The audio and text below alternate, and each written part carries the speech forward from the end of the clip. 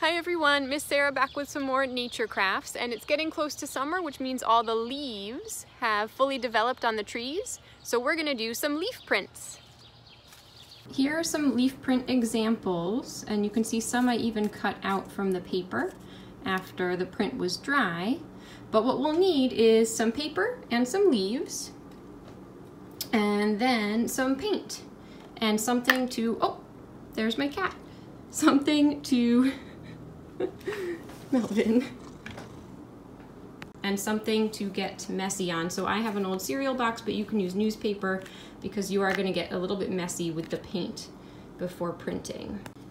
Okay, to start out, you're going to take your leaf and just, with help from a cat. The process of leaf printing is pretty simple. So you're going to take your leaf and you're going to paint both sides of it.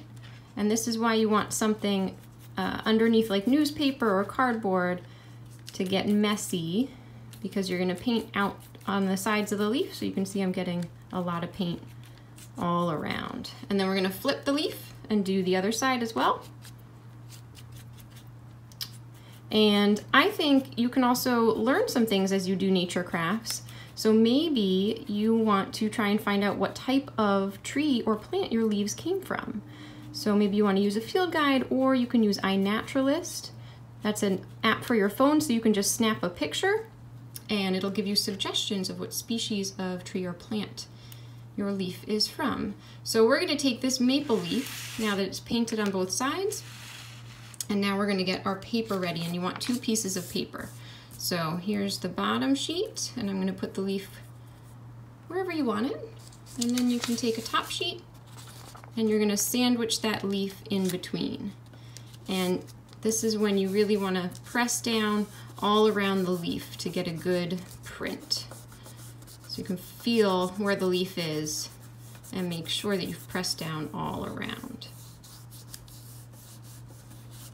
Okay, and then you're going to lift your paper up. There's one print, our leaf stuck to this side, but we can get 2 prints.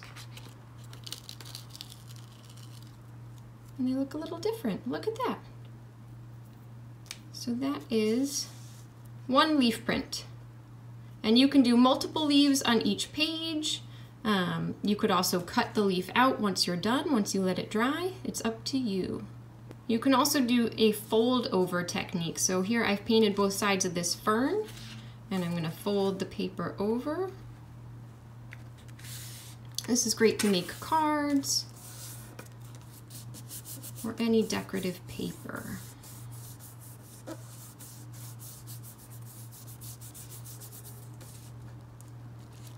And when we